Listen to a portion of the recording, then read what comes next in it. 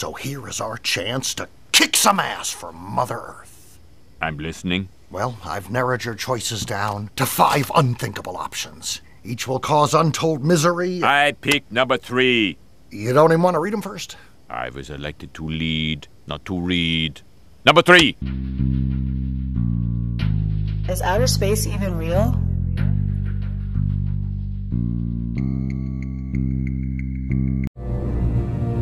It's a fake! As far as stars and wandering stars, also known as planets, are there, how could we deny them? We don't know what they actually are, but they are there.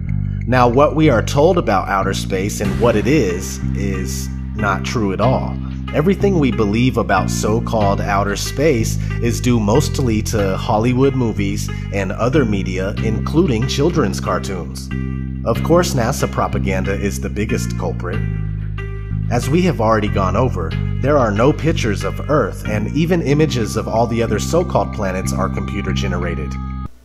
Except, of course, for the pictures of Earth that are not photoshopped, like the one we get every 12 or so hours from the Discover satellite. Damn! NASA has gone on record numerous times stating that humans can't get past low Earth orbit.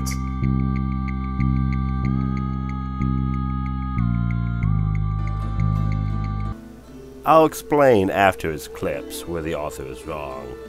But first, I would like to point out the irony of NASA trying to explain that space travel is impossible. That's not how any of this works. NASA's next spacecraft, already being built and tested across America, will do those things and more. This is the spacecraft that's going to take humans to explore the solar system. It's the next big step for NASA in exploration. Called the Orion Multipurpose Crew Vehicle, or MPCV, this next-generation spacecraft will enable America to explore beyond low Earth orbit. As we get further away from Earth, we'll pass through the Van Allen belts, an area of dangerous radiation. But Orion has protection. Shielding will be put to the test as the vehicle cuts through the waves of radiation. Sensors aboard will record radiation levels for scientists to study. We must solve these challenges before we send people through this region of space.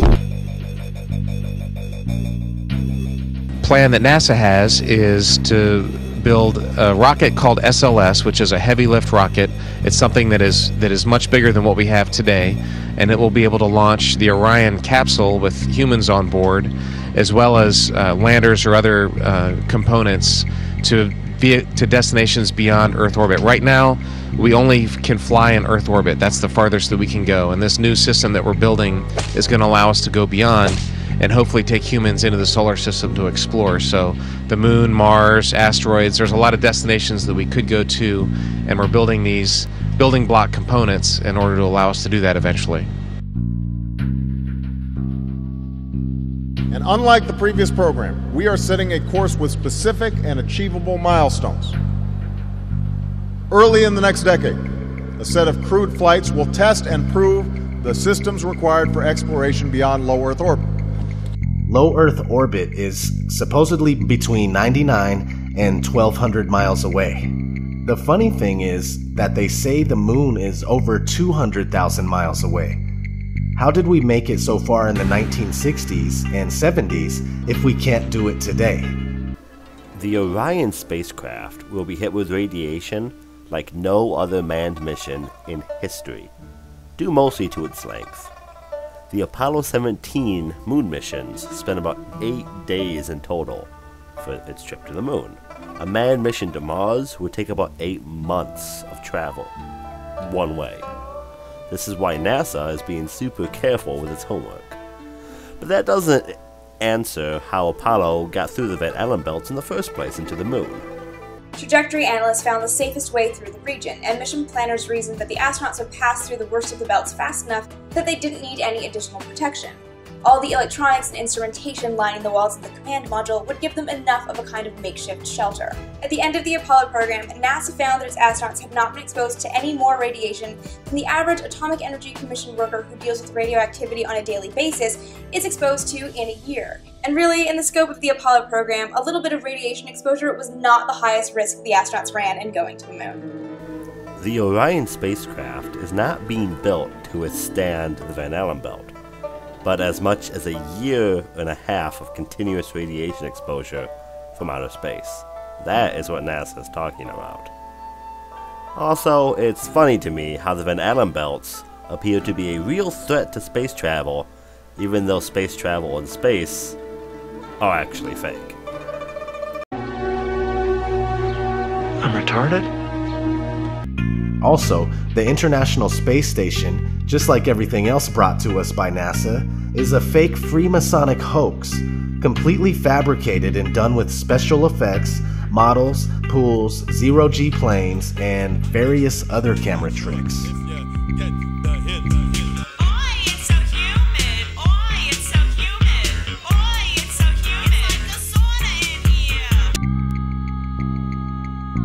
How is circumnavigation possible on a flat Earth?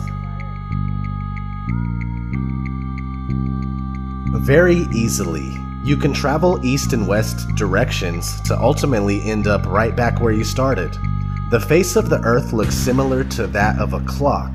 In fact, clocks were most likely designed after the true appearance of our world. That doesn't make sense. If you follow a compass east for long enough, you'll make a full circuit. Same thing if you travel west long enough. Water, fire, air, and dirt. Fucking magnets, how do they work? And I don't want to talk to a scientist.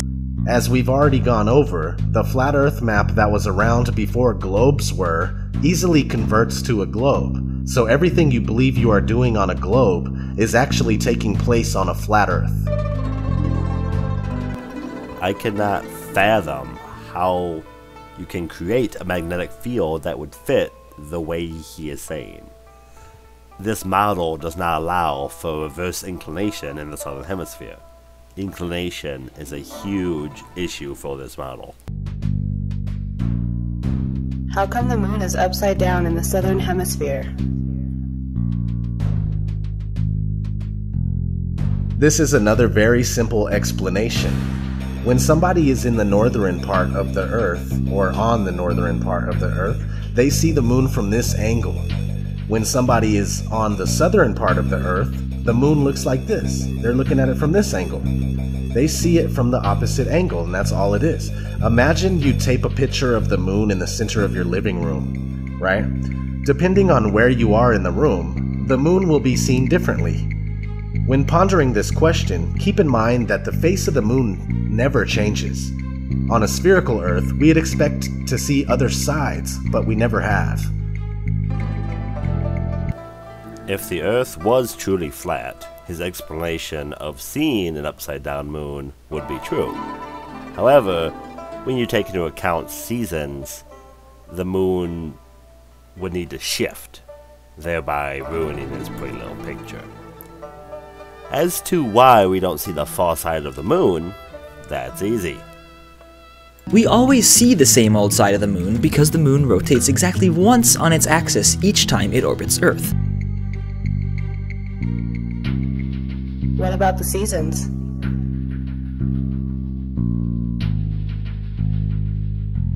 The sun is close and small, and it circles around and above the flat Earth in a spiral pattern on the Tropic of Cancer in the northern summer months, and then down in the Tropic of Capricorn in the northern winter months. So when the sun is further away from the North Pole, right, the center of the flat Earth, it's winter in the north and summer in the south. Since the sun is smaller than we are told and closer, it makes much more sense that we experience seasons in the first place. If the sun was 93 million miles away and had a radius of over 400,000 miles, we would hardly experience temperature fluctuation as we do. Huh? What? What about gravity?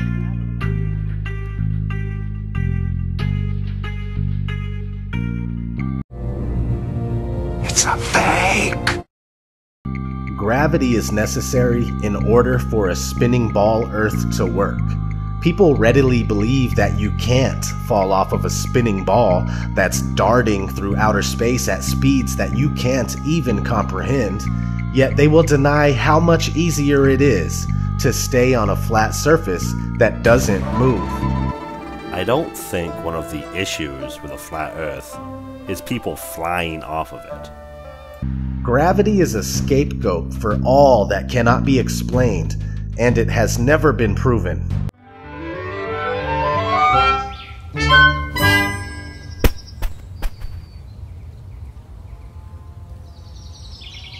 The reason why things fall or float is because of density and buoyancy. If something is heavier than air, it falls. If it's lighter than air, it floats. Very straightforward. Your phone is denser than the air, therefore it falls when you drop it. Everything works because of density. No need to factor in imaginary components. That was so terrible, I think you gave me cancer! Easy debunk here. Drop two objects with different densities in a vacuum.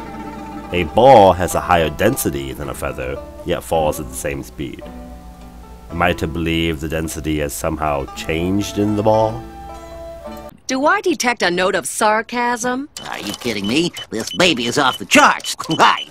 Quote, "The law of gravitation is said by the advocates of the Newtonian system of astronomy to be the greatest discovery of science, and the foundation of the whole of modern astronomy. If, therefore, it can be shown that gravitation is a pure assumption, and an imagination of the mind only, that it has no existence outside of the brains of its expounders and advocates, the whole of the hypotheses of this modern so-called science fall to the ground as flat as the surface of the ocean. And this most exact of all sciences, this wonderful feat of the intellect, becomes at once the most ridiculous superstition and the most gigantic imposture to which ignorance and credulity could ever be exposed." Thomas Winship, Zetetic Cosmogony.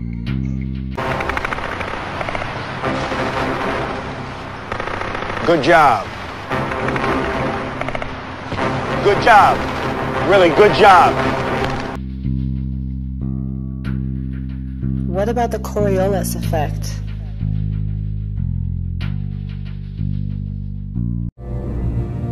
It's a fake. They say that the Coriolis effect is a result of the Earth spinning and is responsible for the deflection of an object moving above the Earth, rightward in the northern hemisphere and leftward in the southern hemisphere. The problem is that things like hurricanes and water in the sink aren't always predictable and have been known to spin both ways in either hemisphere. The Coriolis effect is a planet-sized phenomenon. As such, it plays a lesser role on smaller things. Unlike the old wives' tale, the Coriolis effect does not cause your flush to spin a certain direction. That is caused by the path the water takes. Does this disprove the Coriolis effect? Hardly. When you expand out larger, the Coriolis effect becomes more prominent. I could not find one example of a hurricane that has spun backwards, like the author is trying to get you to believe. Also, another contradiction that proves the Coriolis effect false is the fact that no flying machine above the Earth has to account for it. If a bullet that travels 1,700 miles per hour has to account for the effect, then an airplane traveling at 550 miles per hour would definitely have to account for the effect. When you look for the answer, you'll find that we are told that since the atmosphere moves with the spin of the Earth, planes aren't affected. So why would bullets be? Especially when they go much faster than common airplanes. Perhaps you should explain to the snipers and long-range gun enthusiasts how the Coriolis effect is simply all a Jewish conspiracy. It's not like these people have to deal with it every time they shoot their guns. Why can't I see infinitely far? This is for the people that wonder why they can't see certain things that they believe they should be able to see if the Earth was flat. I've been asked on numerous occasions, why can't I see Mount Everest from anywhere on Earth? I've also been asked, why can't I see Spain from the east coast of America? Well, besides dirt, dust, dew, rain, fog, smog, smoke, clouds, mist, haze, snow, etc., your vision is limited by the vanishing point of your perception. Check your weather app on your phone and notice the visibility in your area. If you want to see something that is very far away, what would you use? If you guess a telescope, you are officially smarter than a flat earther. Congratulations. I wonder why the author didn't mention them. I'm acting astonished. Is the flat earth a religious thing?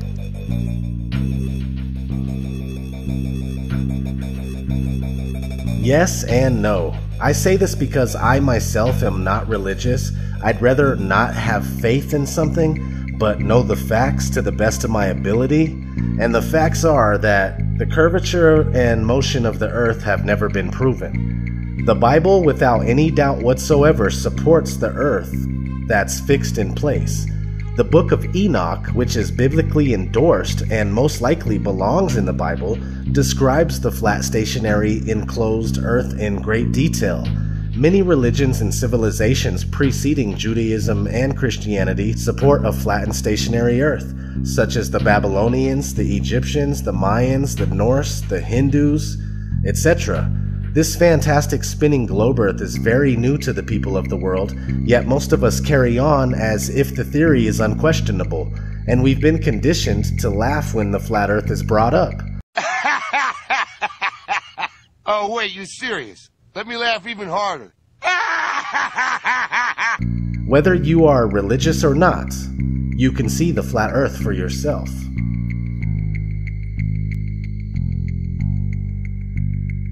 Is the Flat Earth Society behind the resurgence of the flat earth?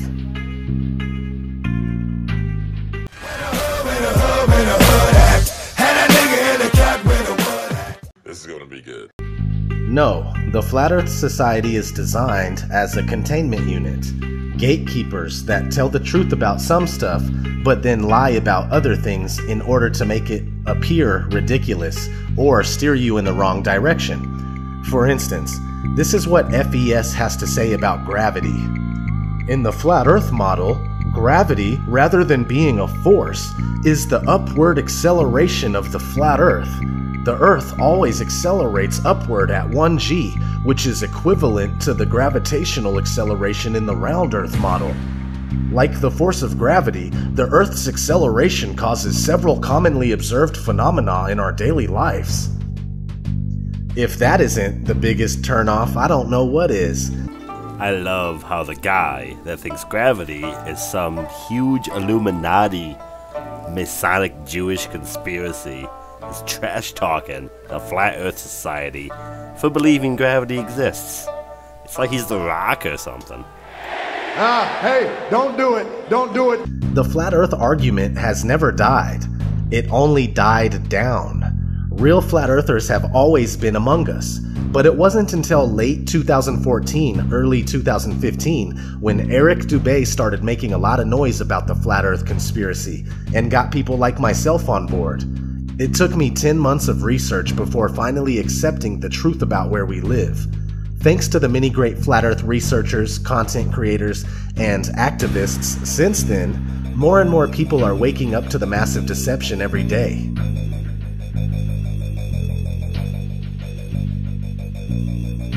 Are all scientists, pilots, and members of the government in on it?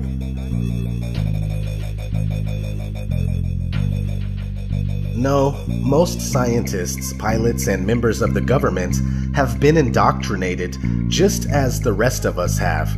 When they work at their everyday job, they go about it as if the Earth is most certainly spherical.